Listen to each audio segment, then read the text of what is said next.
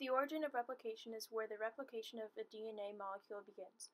DNA separates into two strands and opens up a replication bubble. Helicase is an enzyme that untwists a double helix at the replication fork, separating the two parental strands and making them available as template strands. Single-strand binding proteins bind to the unpaired DNA strands to keep the strands from repairing. The untwisting of the double helix causes tighter twisting and strain of the replication fork. The topoisomerase helps to relieve that strain by breaking, swiveling, and rejoining DNA strands. Enzymes that synthesize DNA cannot initiate the synthesis of a polynucleotide. They can only add nucleotides to the end of an already existing chain that is base paired with the template of the strand.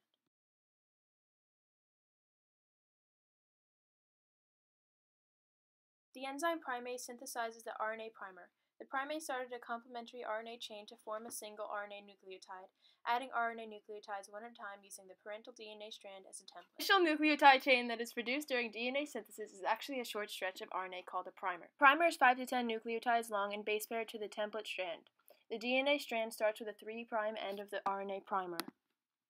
Enzymes called a DNA polymerase catalyze the synthesis of the new DNA by adding nucleotides to a pre-existing chain. Most DNA polymerases require a primer and a DNA template strand along with complementary DNA nucleotides lined up. DNA polymerase III adds a DNA nucleotide to the RNA primer and then continues adding DNA nucleotides to the growing end of a new DNA strand.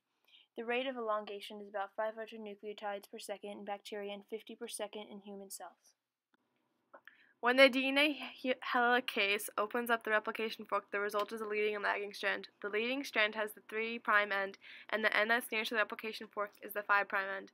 The anti-parallel arrangement causes the DNA polymerases to only be able to add to the 3' end of a primer or growing DNA strand, which is what enables the strands to be complementary.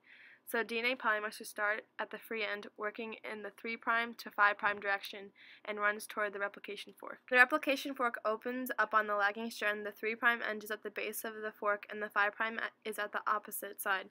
It starts from the 3' base toward the 5' side. When DNA helicase moves forward, the DNA polymerase begins doing its job. Here it runs out of track, starting Okazaki segments. The primase adds an RNA primer to the lagging strand. The DNA polymerase III connects the RNA primers to form a segment of DNA strand. This only occurs on the lagging strand. The leading strand is continuous, therefore it only needs one RNA primer to be connected. The helicase continues to unzip the DNA. The DNA polymerase I, DNA polymerase III, and ligase connect the Okazaki segments on the lagging strand. The DNA polymerase continues onward on the leading strand. On the leading strand, only one primer is required, but for the lagging strand, each Okazaki fragment requires its own primer. Once the Okazaki fragment is formed, the DNA polymerase I replaces the RNA nucleotides on the adjacent primer with the DNA nucleotides. Once the polymerase I reaches a spot that has already been replicated, it stops. Since it cannot follow through and attach the segments, DNA ligase joins the final nucleotide of the replacement DNA in the segment of the first DNA fragment of the Okazaki segments. Once the ligase has connected everything, the replication process is complete, and two new DNA molecules are formed. The leading strand is copied toward the replication fork. The lagging strand is copied backwards by being drawn out in loops and copied one section at a time. The lagging strand moves away from the replication fork.